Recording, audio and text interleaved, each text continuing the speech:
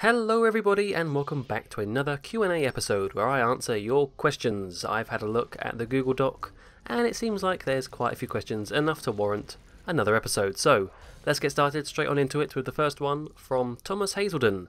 His question is, would you ever do a James Bond rankings series? For example, list every single Bond film from worst to best, the same with Bond girls, etc. Alright, so the subject of Bond videos is a little bit of a touchy one. I do have somewhat of a shadow looming over me in terms of the review videos which I still need to finish. But putting that aside, just thinking about this, would I ever rank them as a video? Probably not. The thing is, my opinion changes on Bond films in terms of what I would like to watch and really how I feel about them, which made doing the reviews quite difficult because sometimes you're in the mood to watch a cheesy Roger Moore film and sometimes you're in the mood to watch a more realistic Daniel Craig film, so I think it'd be very difficult to rank them for me. My opinion would change too much to do one solid list. I think things like Bond gadgets and Bond cars would be a little bit better. Bond villains even. Would they be a little bit easier to do because they're more sort of individual genres instead of the film as a whole? So those maybe, but even then I wouldn't do that. I don't really like doing rankings. I find them too difficult. I like watching other people's. There's plenty of top 10 Bond villains and top 10 Bond whatevers that I enjoy watching a lot. There's a channel called, well, I think the channel's called Calvin Dyson, that's the guy's name, who's pretty much a James Bond channel. That's what he does videos about, and he's made loads of top 10 videos about best Qs or best Blofelds or best deleted scenes from Bond films, and I think they're great. I really like those, but I would never make my own rankings video. I think it'd be too difficult. So yeah, sorry about that, but I'll stick to just the reviews and get them done at some point. Alright, so the next set of questions is from Ben, or General Ambrose Burnside. Ben Wells. He's actually got quite a few questions coming up. So, the first lot are, number 1, were you to make a sandwich, what kind would it be? What sandwich would I make? I think I'm going to be pretty boring with this answer actually, because, you know, I like ham sandwiches, I like cheese sandwiches, I used to like jam sandwiches when I was little. I'd like to get some, if I'm going to get a meal deal from a supermarket, I might get a chicken and stuffing sandwich, or maybe a BLT, or some sort of like salady chicken thing. But if I was to make one myself, keep it simple. Ham. No. Cheese. Cheese and ham? No, I don't like cheese and ham. I'm going to stick with cheese, because cheese is great. There we are, very interesting answer for you there. Alright, so next question. Do I pay here or at the register? You pay at the register. Number 3. Has your YouTube power gone to your head? And a follow-up question. How is the building of the volcano lair going? Will it have a water slide? Has your YouTube power gone to your head? Absolutely. I expect only the best monkey butlers to follow me around now and feed me grapes and make me cocktails. Sadly, monkey butlers don't exist, but I wish they did. And how is the building of the volcano lair going? Well, it's not going at all, actually. It's still an idea I'd like to do in on JFS server. Build Blofeld's volcanic lair from You Only Live Twice. But it won't have water slides, no. It will have a proper... It will have like a monorail system like it does in the film. It will have a proper little train thing, because I really like that. I like the idea of having a little sort of train system that goes around an evil lair. Sounds cool. His question continues. Now for a serious question. How did you become a coffee drinker? How do you drink it, with or without cream, etc.? For myself, I drank a cup of the freshest coffee on earth in Seattle, Washington, and gradually became more addicted to the stuff. And lastly, do you guys have Starbucks over there? If so, I apologise. We call it $4 over here. How did I become a coffee drinker? That's interesting question. It's a very interesting question. I don't think there was sort of one moment where I was like, yes, I'm going to start drinking coffee. Because it's one of those things where when you first taste it, it tastes awful. It's like when you're younger, and or maybe like teenage years, we'll say, and you start drinking alcohol for the first time, and you think it tastes awful because you haven't really developed a palate for it yet. So I do remember trying coffee when I was younger and not liking it, but it's one of those things where, as you mature, you just sort of become more in tune with the taste and like it more and more. I did used to drink a lot of tea when I was younger. My nan would used to make it with loads of sugar in, loads of sugar. They were very, very sweet, very bad for my teeth. But I'm trying to wean myself off sugar in hot drinks, and I still do have milk though, or cream as you'd say. So I do have cream, milk, yes. Trying to not have too much sugar. Do we have Starbucks over here? Oh yes, we do. They're everywhere. We also have another coffee shop called Costa, which I thought was more expensive. The thing is, I don't really like buying coffee anyway, because coffee is expensive for what it is. You know, it's mostly just hot water or hot milk, and I do find myself like always sort of cringing at how much it'll cost like £3.50 for a medium latte or something. It's such a waste of money, really. Oh, what does my dog want? Okay, dog sorted. So what was I saying? Coffee, yeah, it's quite expensive, so I try not to drink it, and plus it's been quite hot, so, you know, with the summer, haven't really needed to have a coffee in hot weather, although it is getting colder, so, I don't know, we'll see. I will try not to, though. Try to spend my money more wisely. Okay, so that is the last question from Ben for the time being. Let's move on to the next one from Larry Rude Dude. His question is, going from memory, what would you say has been the cringiest moment in your life? Keep in mind, it doesn't have to relate to you specifically. I think I've already answered this. It may have been actually what was the most embarrassing moment I can think of, but they're pretty much the same thing, right? So for a more detailed answer, you have to find it in a previous Q&A, but I think I had two. One was when I was very, very young. I dressed up and sang Duran Duran, Hungry Like the Wolf at a school talent show with a friend. And another one was not too long ago where I got way too drunk with some university friends. But yeah, like I said, I definitely answered that before, I think, that sort of question. However, most cringiest moment that doesn't relate to me, there's far too many to name, because one of the subreddits on Reddit I love is r/cringe, and it's sort of like a test, like how much can you watch of, what's your limit, I should say, when it comes to cringy videos. And it's like a good sort of a marker. So is this video too cringy for me? Yep, can't watch it anymore. Let's move on to another one. So there's tons and tons and tons of cringy videos on there that I love or sometimes hate watching. So from there, way too many to name. I really do spend a bit too much time on Reddit, but then doesn't everyone? Alright, so next question is from Hans, Mr. YouTube, and his question is, would you ever change your channel logo? The answer is no, I don't think so. I know it doesn't make much sense, but I've used it for too long now. It's in way too many of my videos. I'd like to think that it's sort of become memorable. If you see it in your YouTube subscription list, you'll know that it's me.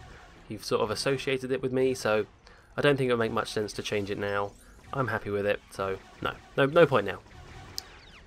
Okay, so thank you for the questions. Let's move on to another one from Larry, who says, considering all your years of playing the video games, both on and off of YouTube, would you say you are a PC elitist or a console peasant? PC elitist or a console peasant? I don't really play that many games on PC, really. I don't. Apart from Minecraft and the point and clicks, I really can't think of any game I play a lot of on PC. I really can't come to think of it. I've got tons and tons and tons of games on Steam. Tons of them. Far too many from Humble Bundle and stuff that I'm never going to play. Probably not. And considering the history of all the games I played on the PS2 and Xbox 360, and even go further back than that, Super Nintendo, Nintendo 64, I'm probably a console peasant, as you put it. That's me. Not that I play the console very much anymore, only for YouTubing, Let's Playing purposes. I don't really play online at all, actually. And I really should use my PS4 more. It's just over there collecting dust, the poor thing. Oh, I will play with you one day, just not now. Okay, so thanks for the question, Larry. Let's move on to another one Actually, the rest of them are all from Ben. Another one is, do you miss VHS? In that same vein, I wish we could go back to the 4:3 ratio. It's so nice to see an old cartoon or series from your youth and seeing that glorious, inefficient empty spaces on both sides of the screen. It has that distinctly non-motion picture aesthetic. Do I miss VHS? No, not really. I guess there is a bit of nostalgia to it, yeah, but I just remember being, the annoyance of having to rewind tapes and the nasty sort of, static and all the nasty stuff that will come on screen if it's slightly damaged, or trying to pause it at the right moment, or fast forwarding and you go too far, and I don't like it. No, I don't miss VHS. I'm kind of glad it's gone. It takes up too much space as well. VHS players, I think I've still got a video player somewhere. I must do, because I still have VHS tapes, but no. I do not miss it at all, really. Maybe the only thing I do miss actually is the sound of fast forwarding. Like if there was on the front screen, there'd be like a fast forward button, and then there'd be a super fast forward button. If you press that super fast forward, it would go whizzing really fast, and the noise would be really satisfying for some reason. But that's about it. The two-part question, the second part is, since fall, I mean autumn, is almost here, what's your favourite Halloween films? As a tradition, I watch a Treehouse of Horror episode, an American Werewolf in London, even, The Ghost and Mr. Chicken, and M. What are my favourite Halloween films? What the hell is The Ghost and Mr. Chicken? That doesn't sound like a very Halloween-y film. I'm going to have to look that up. The Ghost and Mr. Chicken is a 1966 American comedy film starring Don Knotts as Luther Heggs, a newspaper typesetter who spends a night in a haunted house, which is located in the fictitious community of Rachel, Kansas. Alright, okay. Yeah, I never heard of that before. So what are my favourite Halloween films? Well, I don't really watch Halloween films as a tradition. Not been something I've ever done. I'd like to. I like watching films. I don't know. I never have anyone to watch films with, which just sounds sad. But really, none of my friends like films as much as I do, so bit of a shame, really. If I was to do it though, what would I pick? I would probably pick Alien. That's a good scary film. I'd probably pick something like definitely the Treehouse of Horror. You're definitely onto something there. Now, for which one? I think I've actually answered which was one of my favourites in a past Q&A episode. But probably something like the Groundskeeper Willie Freddy Krueger one. That was a good one. Or, oh hell, they're all good. How can I even... The Shining one, The Shining is just a classic. So definitely quite a few Treehouse of Horrors. What other films would I watch? Oh, Shaun of the Dead, obviously. That's one of my favourite films anyway, so I'll definitely watch that. See, the thing is, I don't really watch many horror films. There's a ton of films I really want to watch. There's a whole sort of history, era of horror films that I know of because of Cinemassacre, James Rolfe, Monster Madness that he does every Halloween. And I haven't seen hardly anything from it. So I'm talking the sort of...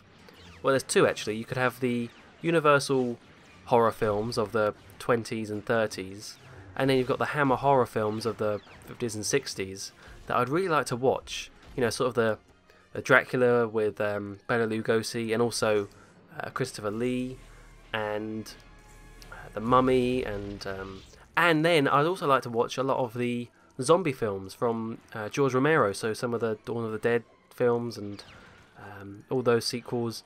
Tons of those films I'd really like to watch, and I think I might try and do that this year as some sort of Halloween build-up. Maybe go watch a few films every now and then over the weekends and things. I don't know how I'm going to get those. Maybe Netflix has some. I hope so. But yeah, I don't really have a traditional Halloween viewing thing, but I'd really like to, and it'll be a good excuse to get some of these films watched that I need to watch, and I've wanted to for many, many years. Yeah, that sounds good. Alright, next question from Ben is... Okay, just one more, I promise. Which of your series do you feel most proud of, putting aside number of views and such? So, which of my series am I most proud of?